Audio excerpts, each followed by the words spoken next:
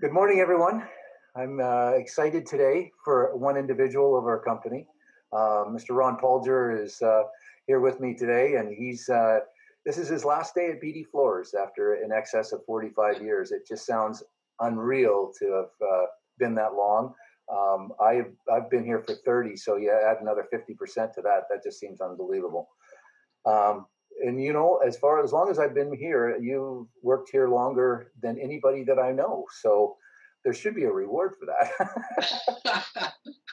Maybe some sanity now. I don't know. I Hopefully. know, my goodness, it's just crazy to think back 30 years when I started here and how integral you were in the production side of the business back then. And at that time, you were kind of second in charge. And you know, what was it like the 15 years before I started? What did you start doing when you started at BD Floors? Well, a little background. I was a very early starter at things in life. So I started here at BD, a union shop, at 20 years old.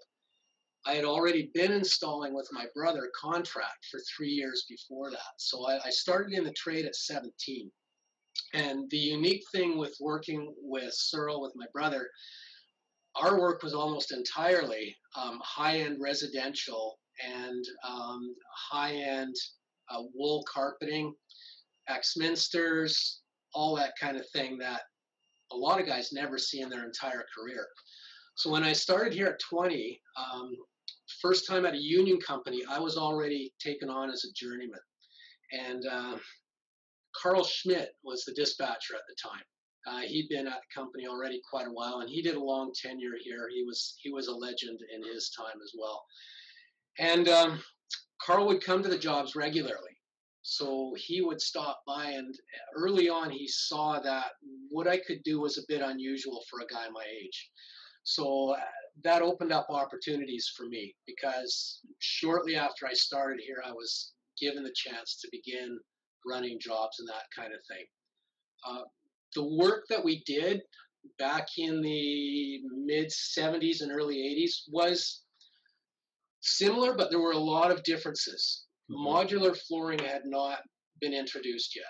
So pretty much everything we did was based on roll goods, whether it was broadloom or sheet goods and vinyl.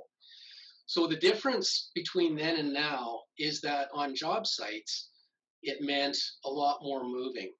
We did occupied office space then as we do now, but it was a completely different ballgame then because everything that you did, all the furniture you moved was quite the production because you had to move it over at least 12 feet Yeah. to get your first piece in. And then, of course, you had to identify all the furniture so that when you put it back, people could go to work the next day. Yeah. Well, now it's a different ball game because of carpet tile, because of LVT. It's much more efficient. I wouldn't say a lot easier for the guys. It's still a hard job, but they're not moving as much furniture, so it's a lot more streamlined. Yeah. So that's one significant change that I've seen. Another one was in the style of work that we did early on in the early days here. The focus was on 3-story apartment blocks. So a lot of middle of the road carpet and pad in those apartment blocks. And we would do some commercial, some residential, but we did a ton of that. And the company has evolved since then. We've taken on a bit more complicated work and No doubt.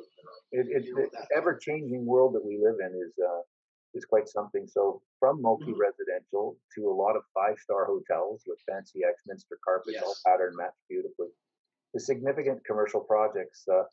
What was your most rewarding project that you worked on? I had to think a long time about that one because there's been so many.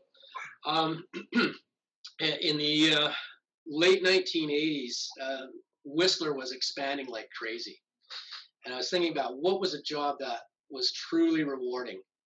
So Carl asked me, we've got a project coming up called Chateau Whistler. Would you be interested in running that one? And I knew it'd be a long time out of town, and I had an 8-year-old daughter and a 1-year-old. So I spoke to my wife and said, what do you think? This is going to be a long time. So she was all for it, and I committed, and we did that job. And in all honesty, I loved it. It was wonderful because we had a great crew. we developed a real camaraderie. Yeah. We'd race up there every Monday to see who could get the best room at Ray Crompton's cabin. And then they knew us. They started calling us the Seven Dwarfs because we were all seven of us. Would show up at the job at the same time, and we eventually started whistling. Whistle while you work when we get there. So it was kind of funny.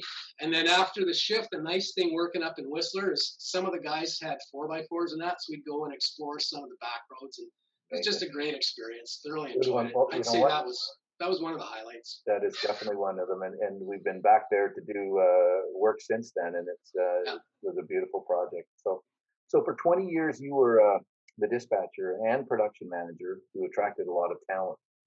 The hot seat was passed to Steve in 2017, who's been filling a really important role for our company. Is there advice that you could pass on to that department that could make us better?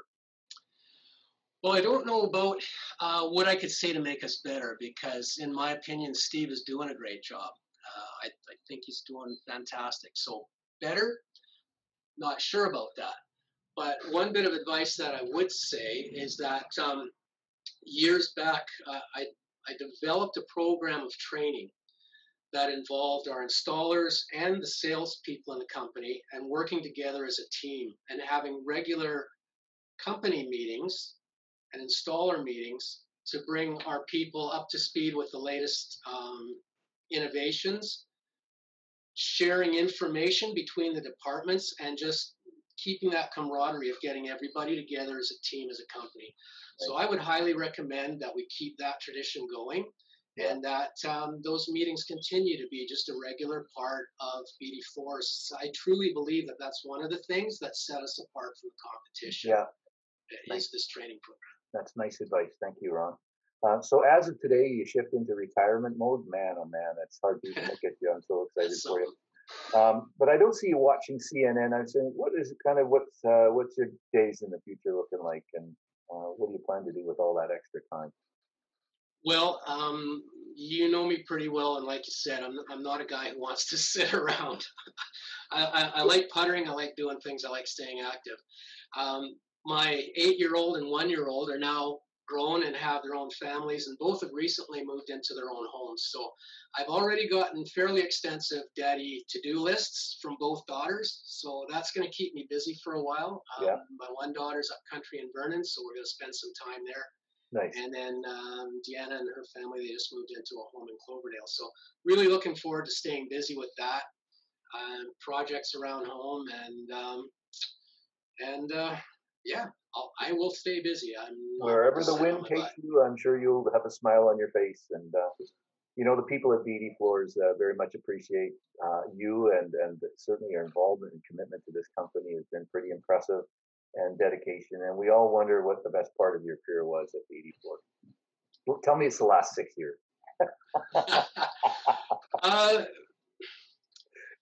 You know what? Every phase that I did here had its own rewards. When I was on the tools, I really enjoyed the camaraderie and the variety. I would have to say that floor laying is a really rewarding job, in that you're one of the last trades in. You see a huge difference, whether it's on a commercial site, in a home, whatever, from the time you walk in until the time you leave. Right. That part for me was very rewarding when I was on the tools. With dispatch, it was different. A lot more pressure, a lot more up here, you might say, that you had to deal with things continually changing. What I enjoyed about that was seeing the jobs come together, come to fruition, and being successful on the jobs. So that was the biggest joy of that part. And then just my last little stint here was assisting out in the sales department in mentoring one of our newer sales people, Vanessa, and that has been very rewarding and enlightening. And it's given me a different perspective of the sales department as well, and the challenges that they have that I didn't understand before. So it really helped to enlighten me in these last days, you might say, that we do have to work as a team, and each department has their own challenges. But you collaborate and you get things done, and that's sort of the bottom line. Everything I've done here has had its challenges and its joys, and I'm happy to have spent the time here. Nice. Well, I'm super happy we were able to Wrap do it it up. today, Ron. We all wish you good health and good experiences moving forward in your retirement, and it's most deserved, and nobody would question that. And just want to express our sincere appreciation for all that you've done for this company. Thank you very Thank much, you buddy. very much. Awesome. All right. Thanks. All the best to everyone here. It's been a blast. Thanks, man. All right. Bye.